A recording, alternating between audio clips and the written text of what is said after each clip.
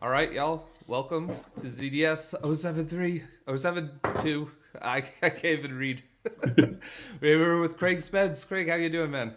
Hey man, I'm good. Yeah, I'm in Stockholm at the moment. It's snowing today, and it's kind of delightful. So I'm happy to be here. Nice. How's the situation over there? I know last time we talked to you, so you were in New Zealand last time, and you were Yeah, kind of dreading going back to Sweden. yeah. Understandably. Well, like it's fine. It's really hard to describe. It almost feels like everyone's being kind of gaslit by the entire country because Hmm. if you look at the numbers, they're really bad. But day to day, it's quite normal. There's not really any restrictions in place. You can just go about. I think like bars close a bit early, and some public things are closed. But I'm healthy. I'm Well, that's pretty good. good. It's been like -12 the last week, and then now it's just like below zero, which is very exciting for me. So I'm kind of enjoying that part. Is that -12 Celsius or Fahrenheit? Yeah, Celsius. Yeah, Celsius. I think Is that I'm trying to do the conversion in my head. I feel like I. that's probably about -12 Fahrenheit too. It's I weird. think they collide at -40. I Oh, really? think Oh, I don't know. This is some maths. It's snowing. Put it that it's way. It's snowing. snowing Okay, and there you it's go. cold outside. Yeah. So there's that. Yeah. Cool, But man. just working and living and Yeah, I definitely resonate with you on the being gaslit piece. Like, you go through downtown here in Gilbert in Arizona, and like all the restaurants are open. You couldn't tell anything's going on except for that when you look at the sports games on the TVs, everyone's wearing masks there. But like, it's just so weird. yeah, it's I, I've, been I've like yeah. Go ahead. Sorry. the sorry the real big cognitive dissonance at the moment is that so New Zealand had one case in the last couple of days.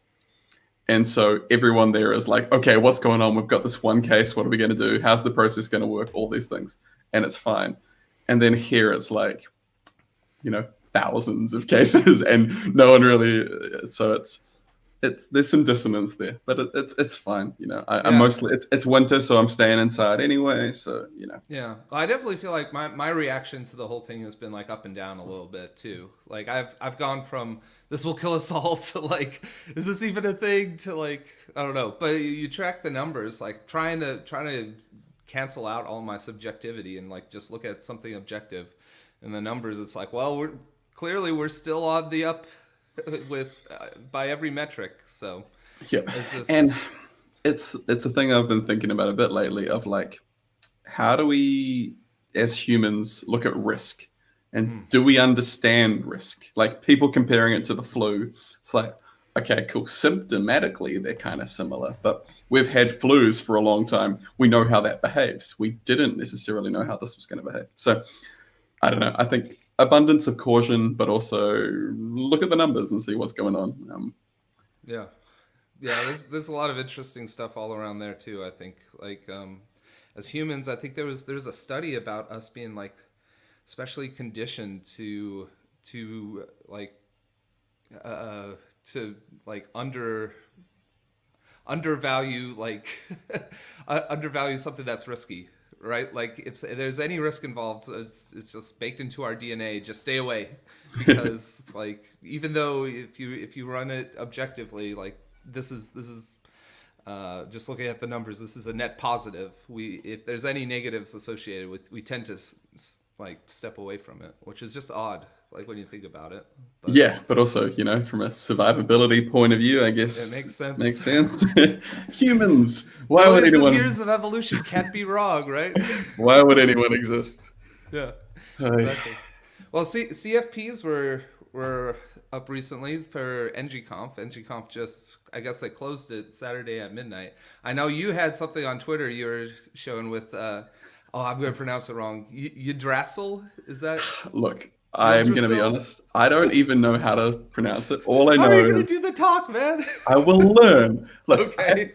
I have to get accepted first. Like it's a pretty rigorous process, and I only had one good idea this year, so we'll see. I guess the CFP's done, so there's no harm in talking about what I submitted. I submitted a talk called Asgaurdians of the AST, Yes. and I want to do like Yggdrasil, like the world tree from Norse mythology. Turns out it's an AST. Let's do some stuff with that. Recycling old gimmicks as I want to do. But yeah, it should be fun. Any music involved this time, or? Well, we'll see. Like, I mean, the whole Guardians vibe from the movies, like music was pretty central to that. So I'm thinking, hit some 80s jams, see where we go. Yeah, dude, I'm all about that aesthetic, that sort of like 80s pop stuff. That's totally kind of synthy vibe. Yeah, they nail it so well in that movie too, I feel like. Honestly, some of my favorites. Yeah, the Thor Ragnarok one kind of had a similar feel to it, it seemed to me. But yeah. Totally, yeah. And that's my fellow countryman Taika Waititi doing his thing and being incredible. So yeah, that's awesome. So he's from New Zealand.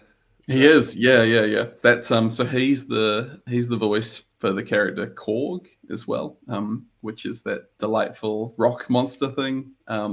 Oh, the guy who's like, always apologetic. Exactly, and so that's the director as well. And wow. So yeah, he's the. I never knew that, dude. That's awesome. Classic Kiwi accent, and we can talk more about that. Nice. I don't hear it so much from you. I feel like that's weird. Like, I think. Do you when you travel, do you lose it?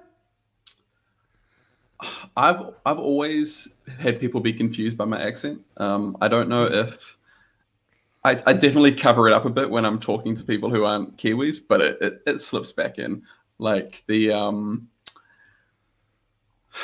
I's and the O's and the U's, they normally get pretty smushed in New Zealand English. And so if you talk a bit slower, a little bit clearer, it balances out a bit. But if I start talking about New Zealand, it's like just mushed, or like fish and chips. I don't know. There's some words in there that it comes out a bit more. Huh. That's interesting. I'll be listening out for it. But yeah. It sounds like American to me, almost, your accent. So it's weird. I've definitely heard that before. When I sing, it's definitely very American. So who knows? Maybe I'm putting it on somehow. I don't know. It's just in my subconscious. Yeah, I'm not a good singer by any means, but I distinctly remember at certain points in my life thinking, okay, just sound British. It'll make you sing better. Like when I just do with friends, but I don't know. I think definitely living overseas and hearing more accents. The tragic one for me is that sometimes I'll be, just floating around and I'll hear an Australian accent, and there's a moment where I'm like, is that a Kiwi or is that Australian? And for me to not be able to tell them apart is just tragic. It's as soon as I'm home, it's like it sinks back in and all those things. But yeah, while I'm away, it's more difficult. That's really cool. So they're close then, the Australian and the New Zealand accent, but a true native could tell. Yeah, you definitely can tell. Like the difference is, so if I say like fish and chips in the most neutral way I can say it, the most Kiwi version is like fush and chups, and the most Australian version is like fish and chips. It's like there's. I love the smile on your face. I have to concentrate. Yeah. Yeah, it's just the vowels. I think like there's quite a lot of shared like lingo. Like we use a lot of the same words. Like there's a lot of mates and years and all those kind of things. But kind of like American and Canadian, I would say. Okay. Yeah, Similar, Canadians. I feel like the way you identify them is they sound American, but they apologize a lot. Right? I think that's fair. It's like Australians that apologize might be a Kiwi. Yeah, maybe that's there you go. Australian. They sound Australian, but they're apologizing. That sounds like a Kiwi. Got it. Yeah. So can we talk more about your talk idea, or do we, okay, cool. So yeah, I think if anyone has seen any talks I've done in the past, they're amazing. I've done a few that have been like AST based, because it's something that I really care about, something that I noticed really leveled me up as an engineer in my career, and something that, in my experience, a lot of front-end engineers haven't necessarily been exposed to. In your day-to-day web work, ASTs in particular don't really come up that much, but they're really, really powerful. And I'd always been kind of trying to figure out a way to somehow shoehorn a Marvel talk into something. And then like the Guardians of the AST thing popped into my head about a year ago. And I was like, how does this work? How does this work? And then, you know, I was looking into the kind of Asgaurdians of the galaxy thing. And I was like, oh man, I can combine those. And so what I'm going to try to do is basically take the idea of Yggdrasil, which is the world tree in like Norse mythology. It's the thing that holds all the realms together in their kind of worldview. And the idea that like, that's a tree. Okay, cool. That's a tree. We know about some other types of trees, whether it's a DOM tree in the web or an abstract syntax tree in AST. How do we smush some story in there to also teach about how these trees can be manipulated, can be examined, all those kind of things. And then I'll add some Groot jokes in there and be done. Root jokes, some root jokes and some Groot jokes. Oh, yes. Yeah, but so it's interesting because the reason I reached out to you was I was looking up stuff about ASTs. I was actually working with Mike Brocky, and he was just like, I think he was writing some schematics or something like that. And I've written schematics in the past. I've purposely avoided ASTs because it seems like this really big learning curve. And I'm like, I can usually just hit this with string manipulation kind of stuff, you know? And it's so I do that, and it's I know my solutions are not as good, you know, as if I could use an AST, but I never really thought to dig in there. And then digging in there, I was like, oh, this is really cool. Like, this is like the same stuff we're doing here in this TypeScript file is the same thing we do in Angular with like DOM manipulation and that whole stuff. It's the same concept. Like you said, it's a tree. Yep. Like trees can only be so many things, and there's so many similarities between the two. And I was looking up at TS Query, which I guess is your project. That's what prompted me to reach out to you. And I was like, this is so cool, because you're essentially, if I may paraphrase the project, it's like you're using, as if you were using CSS selectors to identify a node in the DOM. You're using similar like selector queries to target a node in your TypeScript syntax tree, and you can figure out something from there. So you can say, well, I need the object, give me the object literal that is named, I don't know, Zach, and find his height property, you know, and you can do that, and that's very cool. So yeah, I mean, I wish I could claim credit for all of it. The only thing that I did was I took the API from a library called ESQuery, yes, which was based off this the ESTree spec. So that's the JavaScript AST. And I said, this is amazing. I want that for TypeScript. So I stole the API, stole the selector parser magic, and then implemented the TypeScript tree traversal part of it. But yeah, that's you say that like it's trivial. That seems like it's actually quite a feat. Is it not?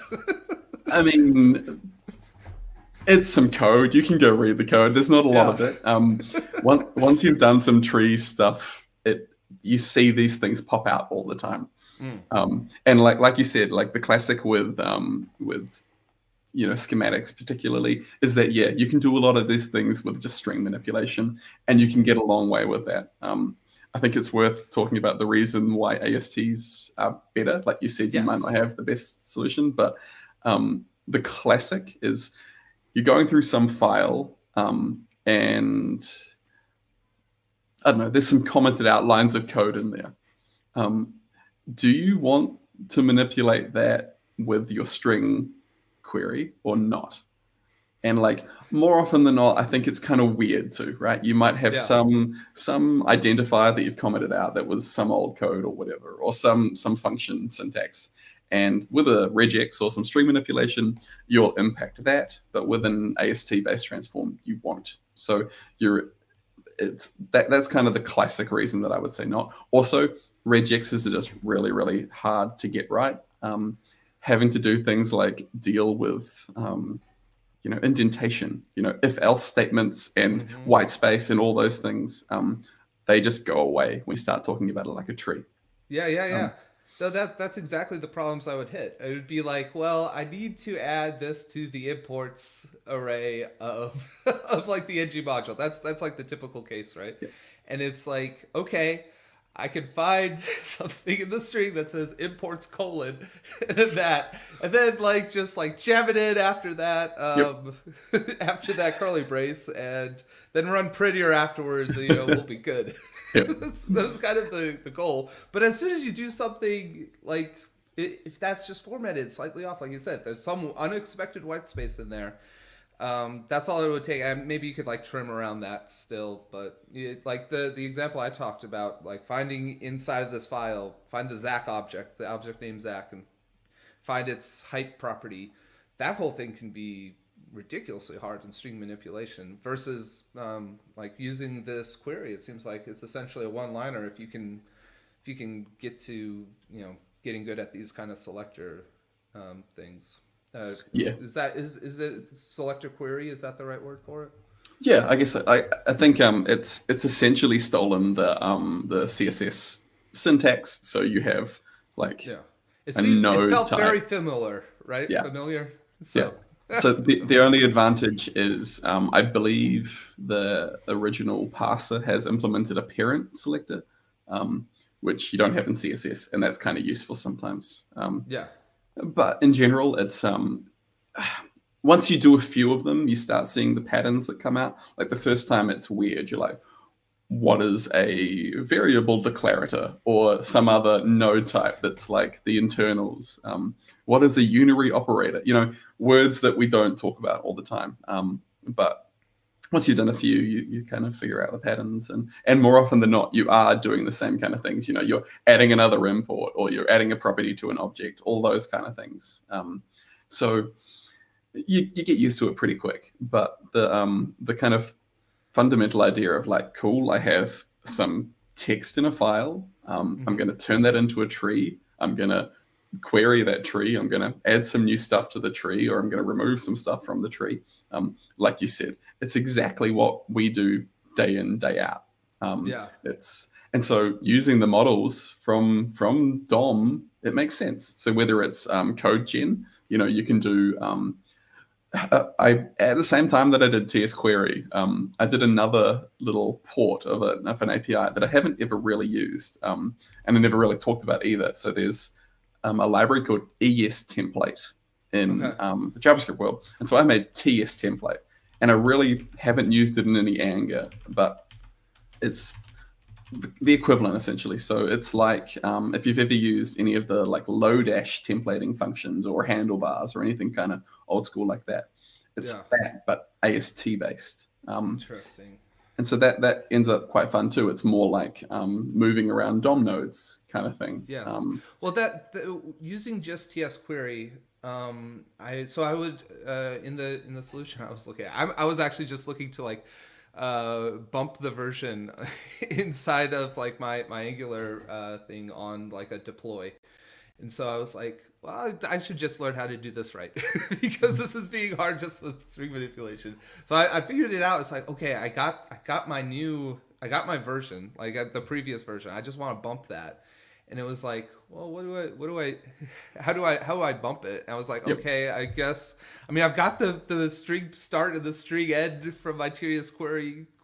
I guess I could just like, use the FS, the node FS file API to just write over it and just like split the string. So it still felt like I was doing string manipulation at the end of the day, but at least it was like very, very precise string manipulation. But it would have been much nicer to use, I think, what what you're talking about here with TS template, where after I am able to select something in the tree to actually like switch it out and then put it back together and then write it out to the file, right? Yeah. So. Yeah. And so there's actually a little helper function in TS query as well, which again I never docked because I'm used to this at open source. But there's TS query dot replace. Okay. And it basically calls a function every time it finds a node that matches your thing, and you can just return a string from it. And so it's kind of the best of both worlds. It's like AST-based selector, and then just put a string in there. That's perfect. Well, I needed that. Yeah. The one issue with it is it's very easy to get invalid code at the end. So you can insert a bad string. For the nicety of the API, it's kind of worth it. But with the TS template way, it's like you're pretty much guaranteed that it's at least syntactically valid. Yeah. So there's some trade-offs there. Yeah, well, I imagine like most of the time, I imagine this is probably, was this part of DS query API as well, the replace? I don't think so. I think that might have been a me. Okay. Yeah. Cool. Well, I was just saying because that sounds like for the most part that covers like the majority of the use cases you would be using this for. So that makes sense that it's in the API. The only other thing would be like, well, there's sometimes where you're not replacing something, right? You just want to find the node so you can like put something in like a list before it or immediately after this node in an array. So is there similar helpers for that, or are we left to ourselves? I'm trying to think.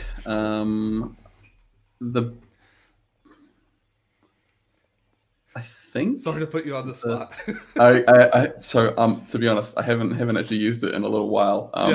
But I think the function gets the node that you're replacing with. So I think you could like append to it rather. I don't know. There's a lot of tests in that repo, so there might be a test that does that if there was an example. But yeah, I think it's so hard. Like in a lot of cases, the string thing is fine. Yeah. And like then there's this correct way to do it, and I'm like, shit. If you're doing like a schematic for your little company or your project or whatever, just strings are probably fine. Fix it when it breaks. It's not necessarily worth the pain for schematics, I will say. Where I would pretty much start saying just always use an AST is when we start talking about like lint rules. Yeah. Because false positives on lint rules are just the worst. So in that case, like actually querying it properly. So ESLint has got a similar mechanism to this built into it. It's got this kind of query syntax when you're writing a lint rule. And so in that case, like, definitely use the tree properly. But it's kind of like anything, like get it to work and then refactor it later if you break it. Yeah. Well, to be honest, man, like having finally like dipped a toe into ASTs for like this side project I was bumping the version on, I was like, man, I wish I had done this earlier, because they're like the string manipulation, even for these more trivial like examples, they get hard real quick, like with string manipulation. And I would have much preferred to have at least have this as a tool, like maybe not use it all the time, or maybe just like use it to get the node and then maybe get a starting position and end position, and then kind of do similar stuff at the end, like bring in ASTs, but also use some string manipulation to like just jam some stuff in the string afterwards, and then run prettier again, make it all pretty, and then you're good. But yeah, I think you often come to a point where it's like, okay, should I learn Regex or should I learn ASTs? And that's not the nicest position to be in either way. It's kind of just like pick your poison. I've put off. Well, I'm familiar with the principles of Regex, but every time I look at it, man, it looks like someone just like spazzed out on their keyboard or something. Like, I don't get it. But it's very hard for me to parse. But yeah, there's like a phrase about this, right? Like if you use Regex to solve your problem, you now have two problems. Exactly. The problem you had before, and now learning Regex. So And like regexes are great. Like there's a ton of reasons why they're useful, but more often than not, the problem you actually want is a parser. You want to parse it. You want to do something with the structure. It's like, I mean, there's the classic Stack Overflow answer of trying to parse HTML with regex. If you haven't ever seen that, I recommend looking it up. I'll have to check it out. Yeah, but just strings are hard. It's much nicer in my experience to treat a file as data. And that's basically what you're doing. You're saying, cool, this is no different from some JSON structure or from some HTML structure. It's just a tree, and I know how to use trees because that's most of my job. So let's use trees, you know? Yeah. Well, it's interesting to think about it because, well, especially HTML. I wonder if there's times where I forget I'm working with a tree, but for the most part, I can see, okay, this is like, I understand the relationships here. It's built into the indentation scheme we use. It's like, it's how I think about things. Like there's a hierarchy here. That hierarchy is the tree essentially, right? But when I look at a TypeScript file, I never think that. And then I was looking into the AST stuff. I was like, wait, it was like the matrix was like pulling out, and I was seeing things, man. Like I was really seeing things. Yeah. Like for the first time, I felt like I really saw TypeScript. And there's like the what is it? The ASTs playground that you can just like dump in some TypeScript code, and it'll break it out for you like a JSON object or like some HTML code. That was really interesting to see. Just like, okay, this is what's happening. And I imagine that's like what TSC is doing, right? Like it's building that tree, and then it's doing whatever it has to do to transpile that down to JavaScript. And now imagine, because JavaScript is similar, this is like what Babel's doing too, when you have to go down to like, when you build out to a browser and stuff like that. I was just like, it was this weird piece of black box that I've always had in my understanding of how things work, and I was like, got it. Like this makes sense now. This is totally what's happening in all those tools. This is literally every tool that you've ever thought of, pretty much. It's like, cool, how does Prettier work? Oh, yes, it's an AST. Oh, how does Webpack work? Oh, it's an AST. How does Sass work? Oh, it's CSS AST. Oh, how, it's all of these things are just building up this tree structure. And like I keep saying AST, probably we should say what that means at one point in this thing. So if you've never heard of one before, an AST is an abstract syntax tree. And that is not a very useful name, but the syntax bit gives you a hint. It describes the structure of a language, just like syntax in English or French or Swedish does. And the abstract bit means that it's disassociated from that language. So the classic example is kind of transpilation. So if we go from TypeScript to JavaScript, those trees are roughly equivalent. You can have the same tree for both those types of code. Looking at the tree, you don't necessarily know the type of code it came from. It could have also come from Lisp. It could have come from C++, whatever it is. It's describing structure rather than the actual characters, I think is probably the best way to talk about it. Yeah. So the main difference then between a TypeScript AST and a JavaScript AST, as I imagine, is there's a few more Lego blocks in the TypeScript one, right? Like, because you can declare interfaces. Well, I guess there's classes in JavaScript too, but they're just used a little bit differently. But you sort of have this like other dimension of nodes you can add to enforce the typing. And these are the ones that kind of get pulled out when you transpile down to JavaScript. So it's kind of in that way, it's almost very, very nice to think of it that way, because you think, okay, like the JavaScript ones here, I could just kind of like ignore the TypeScript pieces of the tree, and okay, this looks familiar now. And I imagine you got to like, essentially you're kind of like polyfilling for some stuff too, right? Like, because to get down to what is it, like ES5 or the stuff that gets sent to the browsers, you gotta get rid of like your you gotta take your arrow syntax and turn that into native function calls, and you gotta like, what's the right word, attach the context properly depending on Yep. if it's an arrow function or a regular function. And it is, yeah. And that's actually a whole really thing. interesting point, because like when Yeah. you think about in so say ES 2021 AST, there's some nuance here that I won't talk about, but you can think about the difference between arrow function and a function. Just say you've got some function that doesn't know about this, basically. Yeah. The only difference between those functions at an AST point of view is a Boolean flag. Right? Is this an arrow function or not? Because the arrow bit is just syntax. It's just like niceties that mean it's less characters for us to write. The AST doesn't care about that. It's a function. It has some parameters. It has a return value. And a body, you know.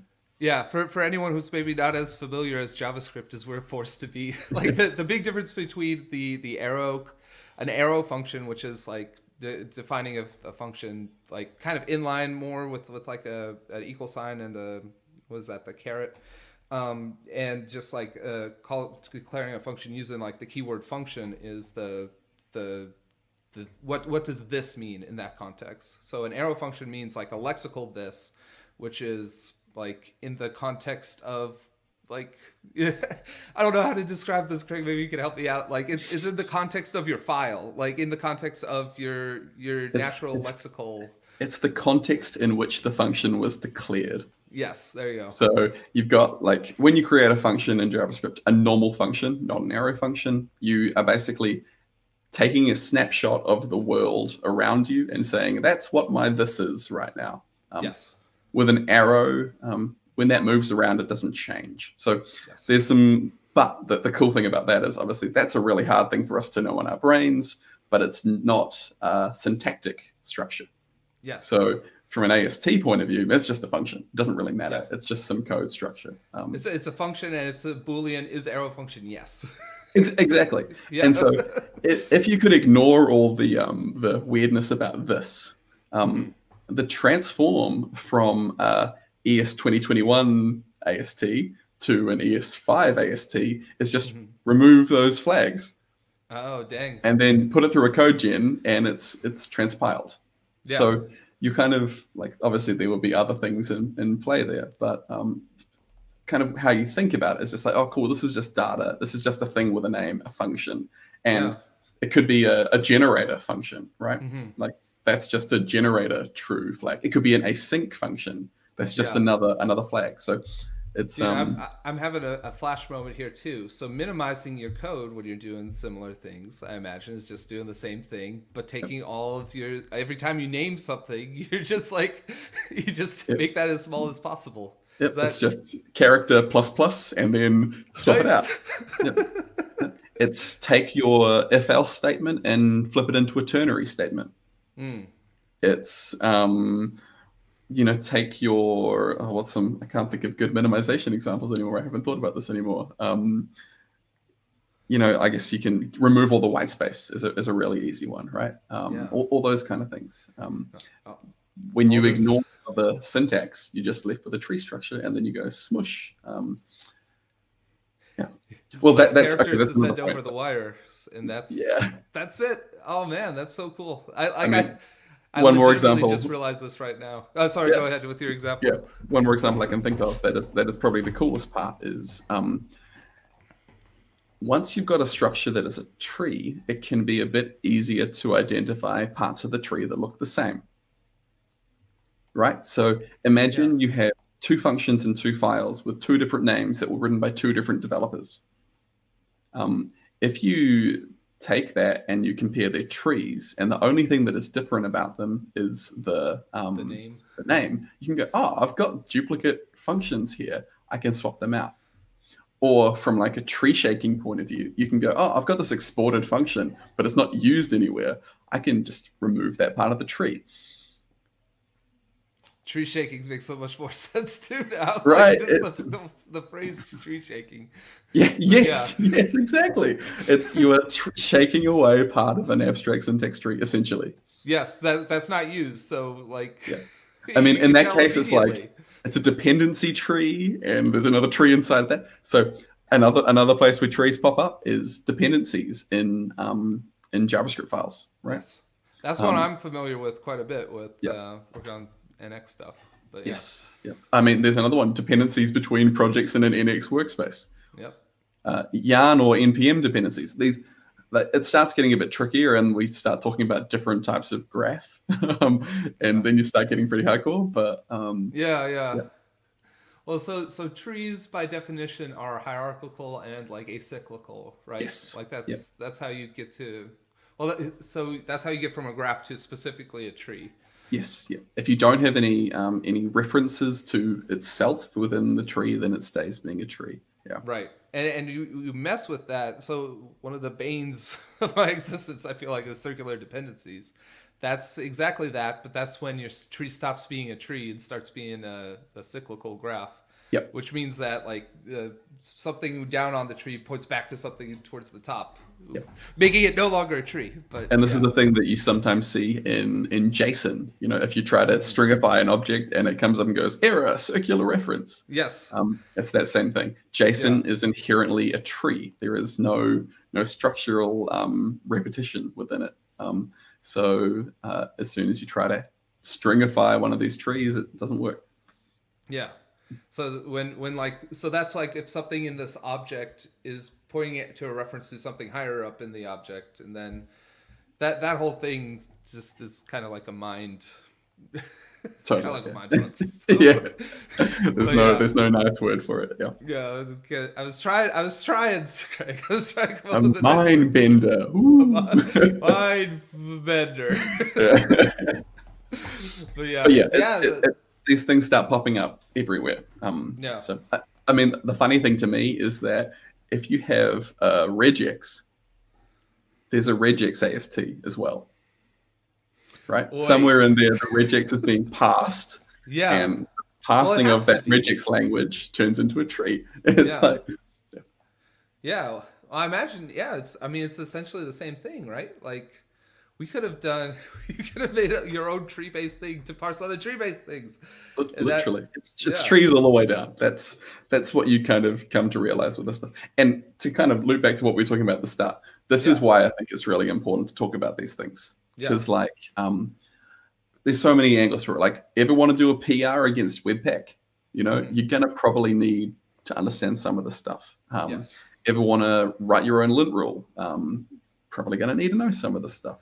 Your own schematics, you don't need to, but super helpful to know this stuff. Absolutely. So, with all these kinds of tasks you're describing, I feel like my MO, if I'm ever assigned something like this or I got to do this, it's like, okay, time to whip out the elbow grease. We're going to make this work, you know, and to just like turn that on its side a little bit. I'm trying to get better at being more efficient at tackling these things. It feels like it's that parable of like the axe cutter. Like, you got to sharpen the axe. If there's probably if something seems too hard, stop, sharpen the axe, and then go at it again later. Yep. And you'll have more throughput doing that. Or probably in this example, like maybe the axe is the wrong tool. Yeah. You know, like trying to nail in a hammer with an axe. Yeah. It'll work. Right, you'll get it done eventually, but you might break it in half as well. I don't know. Yeah. There's some metaphor there. Well, yeah, I was talking with on Twitter. I have a friend who I think he's got into sales recently in tech and just like couldn't get into it. He's like, man, you start talking about servers and migrations and all this stuff, and like I just kind of die inside. I was like, dude, if you think of each one of these pieces of tech as like another tool in your tool belt, or like another shade to paint your creations in, or like another way of leveling yourself up, like that's where I was going. I was thinking I'm the axe, right? But sure. Yeah. You can also have like I think the tool belt one is also a great one. Like we just got a new house, so hence the new background and stuff. Yes. But I'm excited to get new tools. Like totally. We just got like the new pliers to hook the washing machine in, and that was a whole adventure. that had a lot of spraying water and stuff in it, but it was kind of fun. And now I like know stuff, and I also went to the store and got tools specifically for that task, and it was much better than just trying to go at it with a plier like I was doing originally. Totally. So like your analogy of like nailing in a nail with a hammer is unfortunately relevant to my life Yes, right now. absolutely. Yeah, and I think like if I look back like on trying to automate things or trying to make parts of my job easier or trying to make our code base better, having this set of tools in my tool belt, it actually not only made the problems I was trying to solve easier, but it made some things that I thought were impossible possible. Yeah. You know, and that to me is the really cool bit about it. Like when you get something to work that before you were like, there's no way I can figure out how to make that work. There's no way. Like, yeah. Yeah. I mean, for me, like the one that personally had the biggest like world impact was I wrote the Angular, the ng upgrade schematic that converted all the lazy loaded children from the string syntax to the import syntax, right? Oh, nice. I didn't realize and that was just one. I was like, oh, that'd be useful in our code base. Let's do it. And then you go, oh, this is actually, you know, half a dozen lines of code that work on every single Angular code base in the world. We can ship that as part of Angular, and then everyone gets that for free. Like, yeah, the chances of you doing a string-based replacement that works on every Angular code base in the world, yeah, that's not very pretty slim, right? So yeah. it gets pretty powerful. It's pretty exciting stuff. Yeah. Well, like maybe to that point, like perhaps, and this I think really fits in with the like nailing in a nail with an axe reference. You could do this. Like you could. The regex for what you're describing does exist. The regex Yes. that works for every single Angular project does exist. But this would Yes. be, we're talking now like, what did you say, like 12 lines of code for the AST solution? Something like that, yeah. Yeah, we're talking like, I would venture at least 500 lines. I mean, just edge case after edge case after edge case would pop up, right? It would, yeah. Wouldn't scale. It wouldn't be an effective way to do it. It would work. You're right. It would. It does somewhere out there in the realm of forms that regex exists, but I have no interest in trying to mine it out. Yep. And also, I don't want to be the one that has to change it. Like, oh, geez, yeah. The cool thing about the code that you end up writing with ASTs is that they end up looking pretty similar. It's like, okay, cool. Get an AST, query it somehow, like with one of these CSS selectors, modify it some way, generate the code back again. Yeah. It's a very common pattern that you come up with. And then you go, oh, cool, I've seen this before. Sweet, I can change that. It becomes, it's like when you find a really nice abstraction, you're just like, oh, this is the correct way to do this thing. That's what this feels like always to me. Yeah. Well, so one of my talks I was going to submit to the CFP. I actually, for those listening, I sent Craig like a list of like, what was it, like 10 ideas I had. Yeah. You got like the first one before I parsed things out. I took it down to 3, so I was proud of myself for that. So one of the ones that got kicked out though was I don't think I ever like fully fleshed out the title, but it's a talk I've wanted to give for a while. So if anyone's out there is listening and like has a show that I could do this talk on, you know, let me know, because that could be cool. But it's about comparing our code to like Rube Goldberg machines. Are you familiar with that, Craig? It's like like my dad loves the OK Go music videos where they like there's the crazy machines that do all this stuff and they film it all in one take. When you were showing me, when you showed me the list of talks, I was trying to come up with some OK Go pun to like fit in with the musical thing for you, but yeah, it's a great talk idea. Yeah. Well, I ended up cutting that one because there's just some other ones I really wanted to talk about, but like I feel like a lot of the times when you're writing imperative code, especially in Angular, if you're living in the Angular world and you're kind of relying on writing this imperative code and using like change detection to kind of crank your machine almost, right? You get in, you have to write that kind of stuff. You have to write this weird like Rube Goldbergian like code that's like relies on this weird thing. Like essentially you're relying on the event, but you're not your code doesn't look that way. Your code looks like, well, there's some stuff over here and there's a property over there, and in each one of these methods there's a line that's going to like change that property, and it works. Just trust us. And it's the same thing. Like it's the same thing as what you were talking about with ASTs and versus regex. Like making reactive apps is completely possible with change detection and just imperative code and just using like, oh, what's the name for it? Like MVC kind of models. But you'll be so much better off. And like the perfect example of a reactive app using these methods exists. It absolutely does. Totally. But I don't want to mine for that when I could just write like 5 lines of RxJS code instead and get the same result. Yep. So yeah, I'm going to age myself by saying this, but if you've ever worked on a Backbone app, the debugging of just following around event names from one point in your application that's being fired in a bunch of different places, it works. So how does the API look for that? Because I'm not familiar with Backbone. I'm green, dude. You got. I can't. This is how long it's been since I did it. I can't remember. I just think of. It's like a callback API, though, I imagine. Well, right? I believe they were string-based event names, and I don't know if this is a Backbone thing or just the Backbone app that I was working on, but it was like, okay, cool. 3 things are telling the model to update. They happen in some order, and occasionally they fire in a different order. Now you have a bug. Good luck finding, and then all those 3 models triggers being triggered by some other model trigger, and tracing your way back. And also this was JavaScript, so there's no type. So it was just, we are slowly approaching, I feel, better abstractions for the ways that we build apps. I'm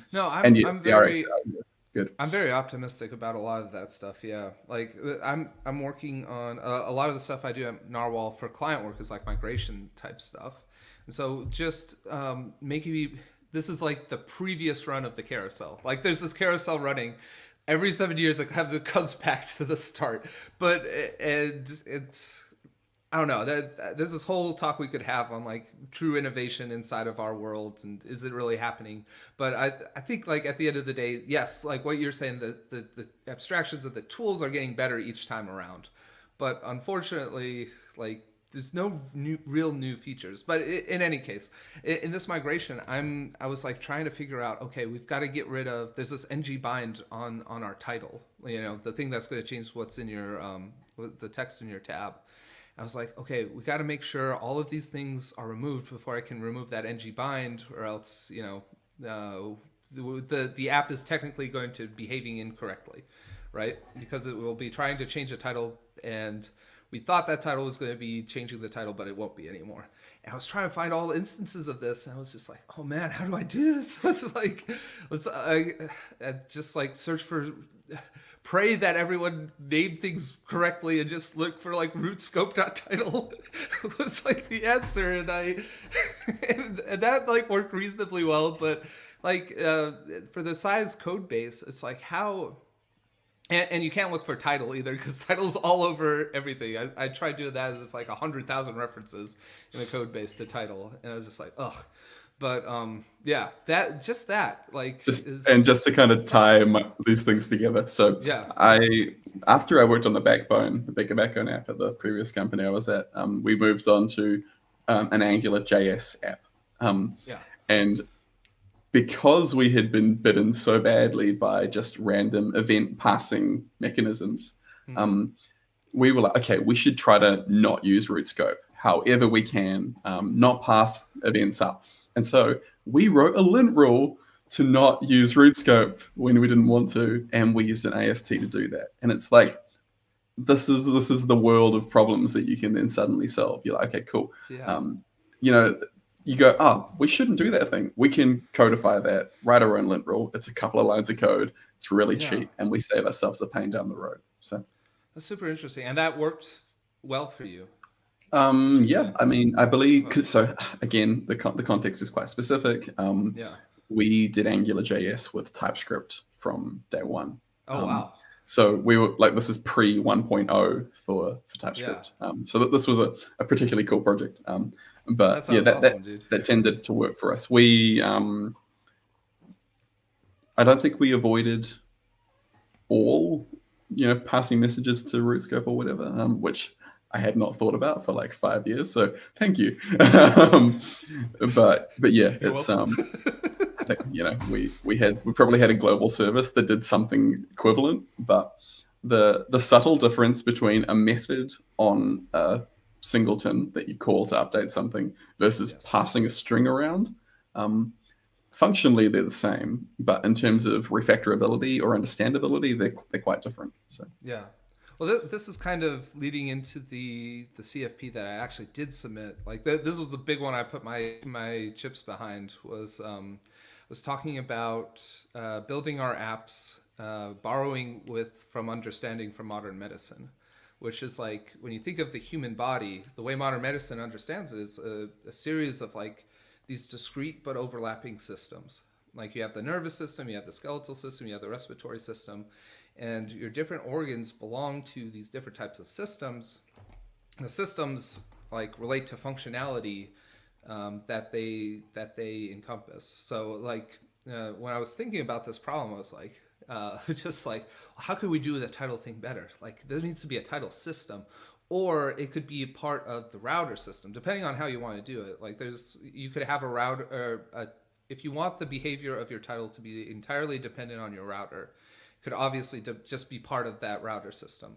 However, if you wanted to do something more interesting with the title, you could make it its own system that also has like some discrete events that other things could pass as well. And that's kind of like, I think Angular has the title service out of the box. Yep. Like that is that, like in some way, but like also just how do we want to use that? Because having a service is one thing. That's kind of getting to what you had mentioned, where you have a singleton where you just like call that method on it.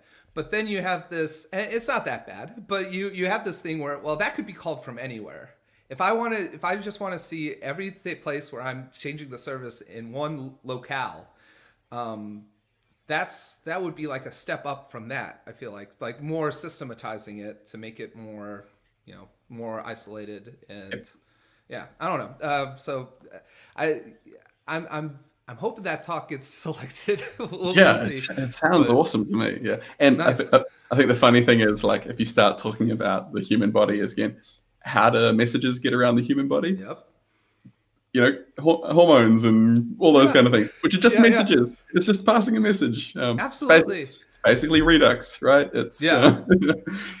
No, I'm super excited because I put in like what else do we need to know about this talk? That no one else sees. I wrote, well, if this is selected, I'll seek out like evolutionary biologists to talk about this kind of stuff with, so I can, because I think there's a lot of stuff there.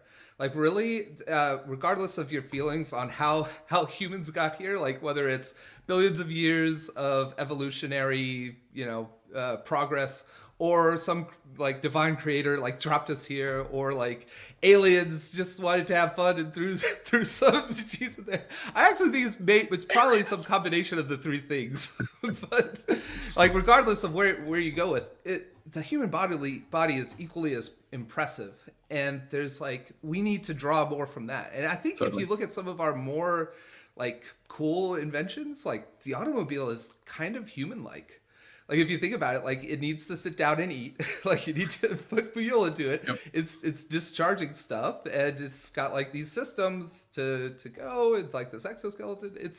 I don't know. There's a lot of stuff there that I think we could draw on, and just like for my career, the whole thing has been, okay, there's that carousel. I gotta figure a way of jumping that, like trying to get past that, and I don't know, to kind of to be able to think about those things, try to draw from other disciplines to kind of inform the way we think about things. I think there's a lot of power in that. I don't know if that's like there's some level out there, I think, where you jump the carousel entirely. And I don't think this is that, but I think this could help speed it up a little bit at least. And but I think you're definitely on the right track there. One of the things that I'm really passionate about is like the whole question of like, is what we do engineering? You know what I mean? And I feel like it's a big question, much bigger than either of us can answer. But there's a newness to what we still do with software, right? Like we're talking about complexity that is potentially like if you look at the size of the internet as a system, massively massive, incomprehensibly massive. And then you look at the age of computers. You know, we've only had them for some tens of years. Yeah. We haven't got that good at doing it yet. Exactly. Yeah. And then you look at the human system, which is a system, and it's a system that has, however you look at it, evolved in some way to have some super weird things about it and some super logical things about it. How do we take, or the car example, right? How do we take those processes of designing those systems and actually make sure we are engineering code? Not just hitting an axe hitting a hammer with an axe and making it work. Yeah.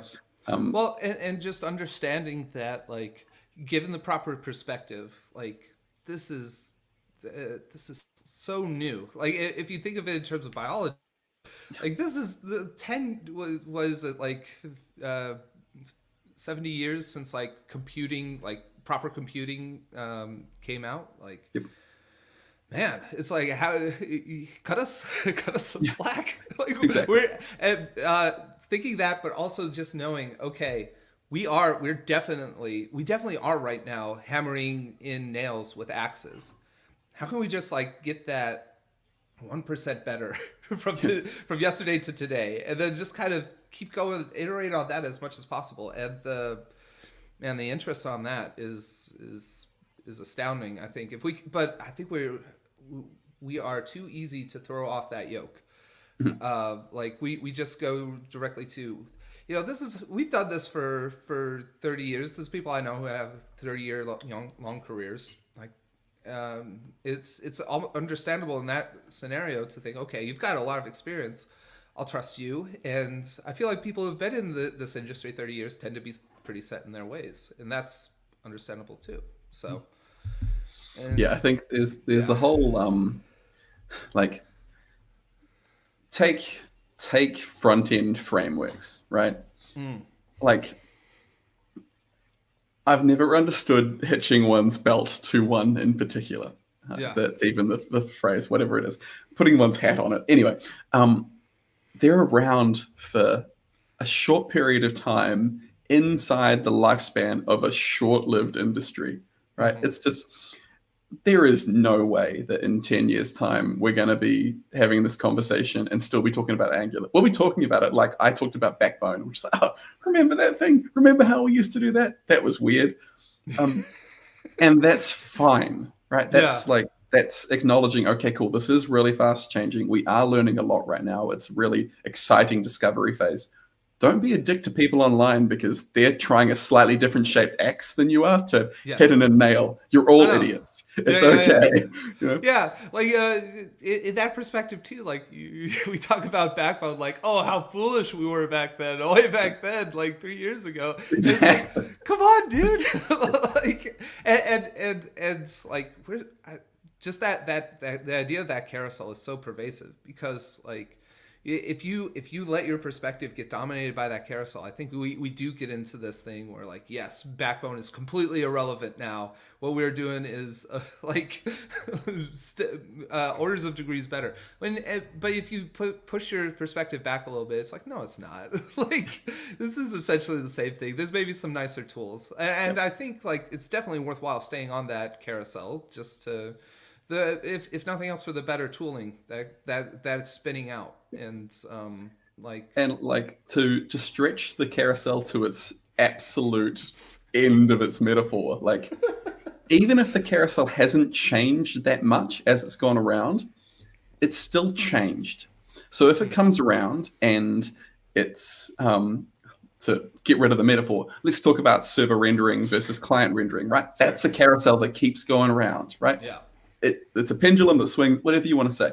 but it's slightly different. We have learned some stuff from 7 years ago. So saying, like, approaching it with the same attitude to me doesn't make sense. The better attitude is to go, these are things that I know and things that I've tried, but what's the delta? What's changed in those times? Because things will have got better. Even if it's the servers are faster now, that's a good thing. Like, it's okay to revisit past ideas and see how it's changed and see what can be tweaked or learned from. Like, it feels to me like it's just like the dimension of the change is maybe not what you expect it to be. Like, we expect the circle to get larger when in fact, like, the circle's just getting elevated higher or something like that. So that's kind of my view on it. But I think I love talks about systems. I love, like, I want to see someone come to a conference and talk about political theory and be like, cool, this is how capitalism works, and this is why it's a system, and this is how it relates to the act of programming rather than the capitalistic entity of being in a software business. But, like, talk about, dude, I haven't even considered that. That's really let's talk about revolution. Let's talk about, like, the French Revolution and the similarities to when a new framework comes out and everyone rewrites all their code. Like, it's all just systems, and it gets me happy. Yeah, dude, that's awesome. I really want to bone up more on just, like, basic other things than other fields. Like, I think regardless of whether my talk gets picked, I'm going to look into, like, let's find a good intro book on evolutionary biology, and just trying to, like, consume more history so I can understand things a little bit more.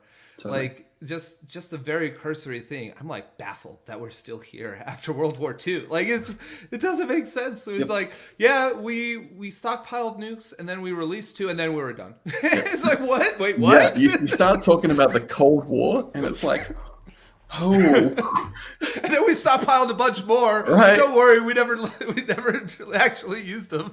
Like, I remember it would have been, I mean, this again, I'm going to age myself and talk about dumb stuff. When I think Linkin Park released an album called Minutes to Midnight, and I had never heard of the midnight clock idea. Exactly, like the doomsday clock. Like, that's a thing that exists of how close we have been over history to destroying ourselves. Yeah, it's not that far. It's crazy, dude. To try to tie this all together in some way, like, being okay with learning from history, not needing to reinvent all the wheels all the time yourselves, being okay with looking up a textbook and going, oh, cool, someone's done this thing. Yeah, I'm awful at that. I always want to reinvent things and try my own way, but it's really good to look at history and see that people have done these things, and you don't need a totally new hammer. There's something close that you can just pick up. And well, just knowing that there's carousels everywhere, right? Like, people have done this before. It's you like, absolutely get on there and, like, get your hands dirty and mess around, but also, like, know that there's generations of people now, like, not that many, but some generations of people have done very similar work, and we could learn so much from it, especially when a lot of these ideas, like we were talking about, bring it whole circle down to trees. Like, trees are such a fundamental, like, small thing about, like, computer science, but they're so powerful in terms of, like, recursive approaches and being able to do something like the query selectors, like, and you learn that in one place, you can use it across all different, instances of this kind of tree concept. So and I think, like, that's stuff that in my, like, computer science education, I missed out on quite a bit of. Like, I was doing web stuff. I was having to consider the horizontal of all the things that we talk about in web. And so that meant I didn't go so deep on some of the fundamentals. Like, ask me about Big O and I'm going to get confused. I can figure it out eventually, those kind of things. And if this has worked well as a source of things to talk about for me. So if someone out there is like, I really want to give a talk at a conference, but I don't know what to talk about, pick some obscure comp sci concept and just go real deep on it. Talk about memory. We all work in JavaScript. It's a garbage collected language. Most of the time, I don't think about memory. But weak refs are coming out, and what is that going to mean? All these kind of things. I haven't even heard of this yet, dude. You scared me. I thought my days of Malloc were over. Yeah. Well, we're all in a WASM world now, right? We have these things. Yeah. Oh gosh, it's a scary new world, but it's all But it's the stuff that's all been around, right? yep, So yep, exactly. It's all scary, but it's also all the same stuff. The sky is always falling, right? That's the whole thing. Well, think of how boring life would be if you didn't get scared once in a while, right? Like there's a lot of excitement there too. Once in a while, I'm kind of over this like constant existential dread. No, but... yes. No, current events I'm definitely very enthused by that. Just my biggest thing is just I'm just so looking forward to getting out of like reactionary thinking for every GD thing we do. Like the last 4 years have been crisis response, crisis response, crisis response with no proactivity whatsoever. And I'm very much looking forward to some stability just from not having to be hooked into the news cycle, dude. But yeah. I mean, obviously, like it's a whole different world for a lot of different people, and so much is going on all the time. There's I'm pretty sure it's MLK. My American history is not good enough, but that the moral arc of the universe tends towards good, right? It's like, yes, stuff is over time incrementally getting better. What can I do right now to make sure that stuff is heading in the right direction? Whether that's code or saying, you know what, I'm a high earner, I should go help out my community in some way. That's a lot. That's something that's been on my mind a lot recently too, dude. But I gotta get you back on. I've unfortunately got to go right now. No worries. It's such like an awesome conversation. Maybe we could do it again like next week or something. Yeah, I'm just floating around. I'm stuck in these four walls, and my brain is going lots of different directions all the time. So always happy. Yeah, well, it sounds like they're going some really interesting places. So very cool, dude. Thanks so much for coming on and sharing all this stuff. And like for these open source projects, like this is awesome. It's helped me out already. So amazing. Thank you so much. That's the point, right? Like, yeah. It's funny story. I wrote most of it sitting at NgConf 2018. Just that's so cool. Just thinking about the amount of value you produce from that amount of time is astounding. But thanks so much for everything you do, man. Thanks so much for coming on and chatting. And man, I'm looking forward to having you on again soon. Absolutely. We'll catch you later. Yep. See y'all. Bye.